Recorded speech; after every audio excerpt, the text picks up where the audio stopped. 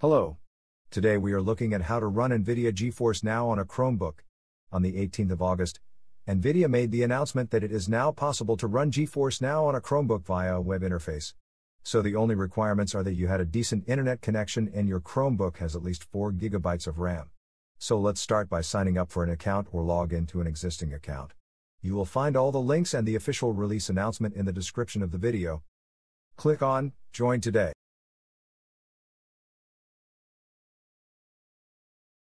Here you can choose a plan. The free plan is only to try it out before signing up for an account.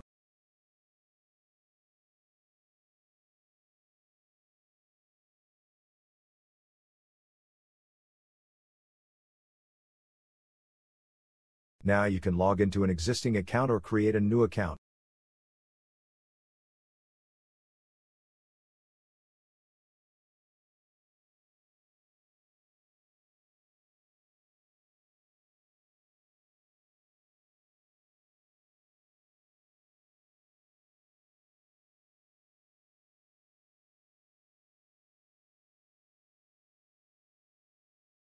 Let's log in now.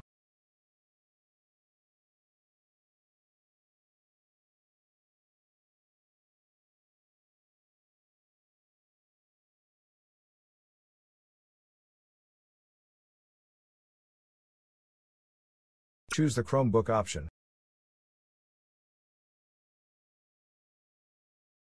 Now we will be redirected to the dashboard.